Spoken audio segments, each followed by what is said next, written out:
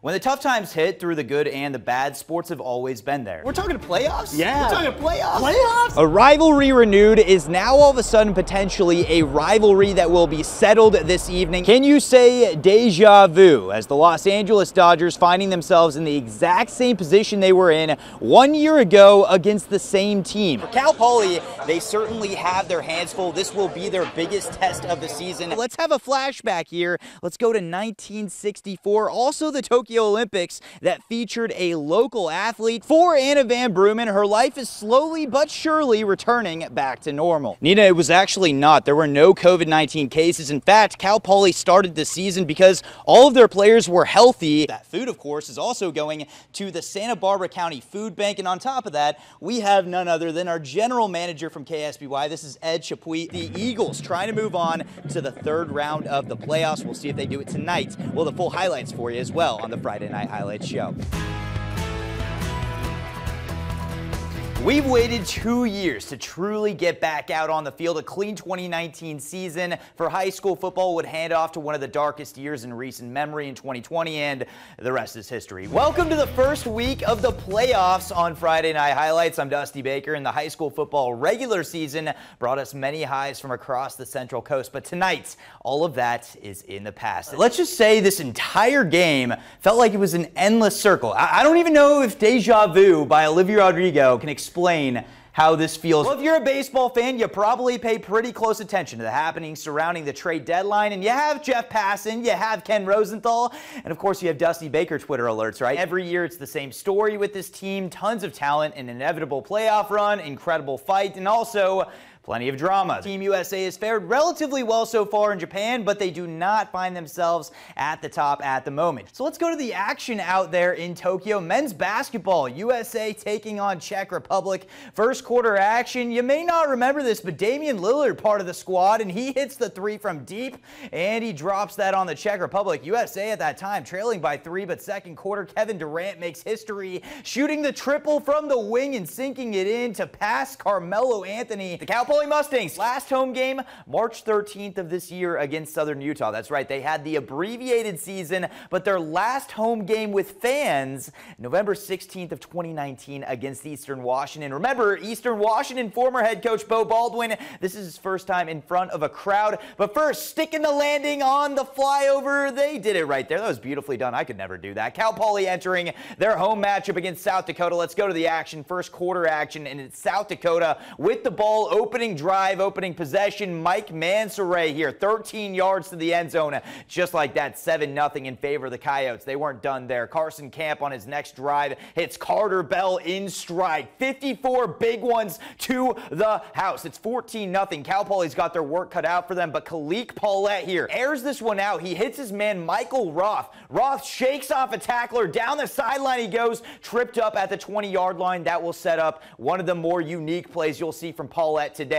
Play action, keeps it himself on the read, decides instead of running it, hits his man Chris Coleman, and he hits him in the corner of the end zone. 9-yard strike. It's 14-7. Cal Poly's right back in the thick of things here, but Camp continuing to air it out, this time to Austin Gorig here. That's a 23-yard hit. First down, makes Mansoray take it 1 yard up the gut into the end zone. The Coyotes would put up 17 more points in the second quarter, taking a 41-7 lead into the half. Cal Poly falls this evening 48-14. That semifinal game will be against the winner of East Bakersfield or Morro Bay. First quarter action, Nicky Johnson saying, you know what, let's try to get this thing going. He throws to his receiver, who then airs it out to Merrill. That's a 60-yard gain. And how about this? Nathan Peck, 10 yards into the end zone for the score. It's 7-0 in favor of the Pirates, but on the other end, it's Aaron Ramos. Ramos keeping it himself, 4 yards into the end zone. The Blades tied at 7, but second quarter, it's Johnson. He's treacherous, as some may say, maybe Taylor Swift. Swiftly, they get it down the field, and that's a 40-yard gain for the score. It's 14-7, but Anthony Gonzalez on the other end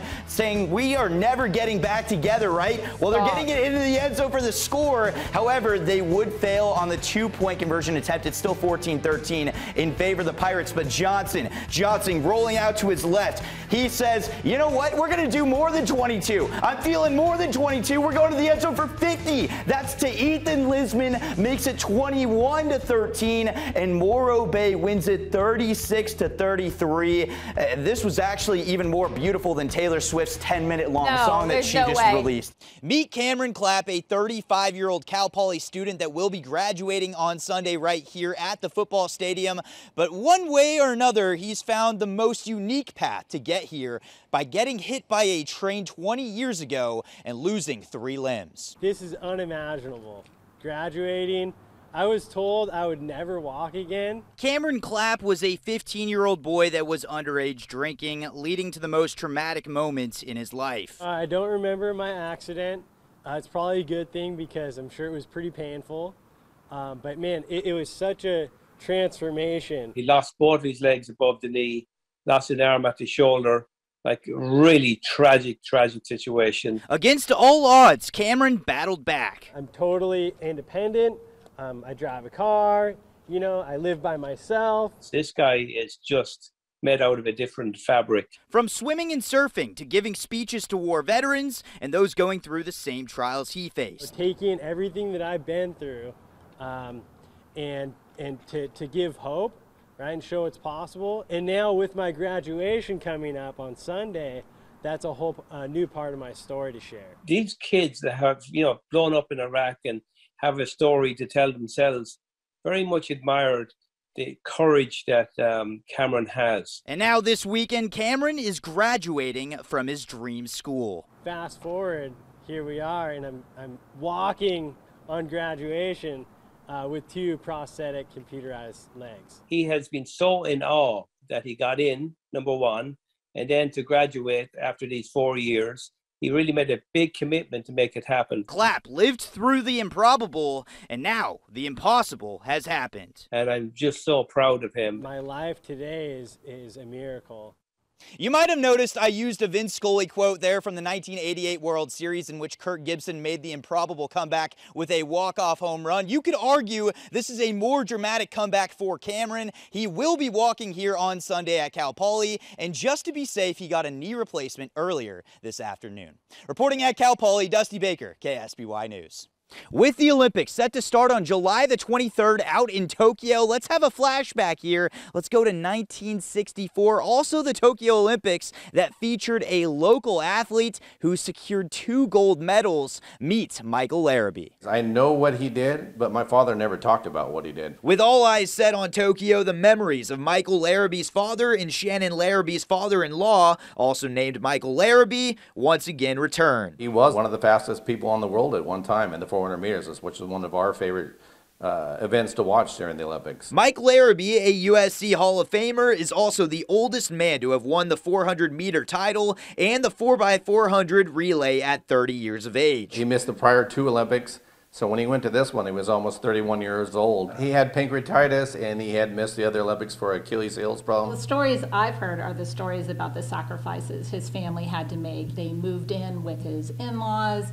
He had 2 small children, 1 on the way, and at that time there was no money, there was no endorsement deals. The odds of Larrabee winning either race were incredibly low. He basically got it done on the qualification. When he went to qualify, he won the right to qualify. And at the time there was a New York sports writer who said, well, he may qualify, but he's injury prone and he's too old to run this race. To have his wife there to see him win the Olympics, and he put the medal around her neck after he won, and that got a bow from Emperor Hirohito at the time. And just that, you know, what they did as a family to get him there to pursue his dreams, a story we keep hearing and the story we like to share. Larrabee grew up in Ventura with his son and daughter-in-law now calling San Luis Obispo their home, but this summer their hearts will be back in Tokyo for the new crop of Olympic athletes. They made a ton of sacrifices to get to that spot in their life. I think about all of our athletes who are going to be back there in Tokyo this year, and how hard they've worked to get there and to achieve their dream and do it under complete adverse circumstances. Larrabee used to hike the trails of Bishop Peak before he passed in April of 2003, and in his honor, a bench can be found along the trails. Touches my heart and something that stays with us, years later. And while Mike may be gone, the medals he earned in 1964 continue to stand the test of time and keep his legacy alive in the Central Coast. Those medals mean the world to us. He was #1, and as a small child, I used to love to get the Guinness Book of World Record and take it to other kids during library time and show them, hey, this is my dad in the Guinness Book of World Record. He was the fastest guy in the world at one point. Behind me is the trail that leads to Bishop Peak, and of course, that's where you can also find Big Mike's bench. Reporting at Bishop Peak, Dusty Baker, KSBY Sports.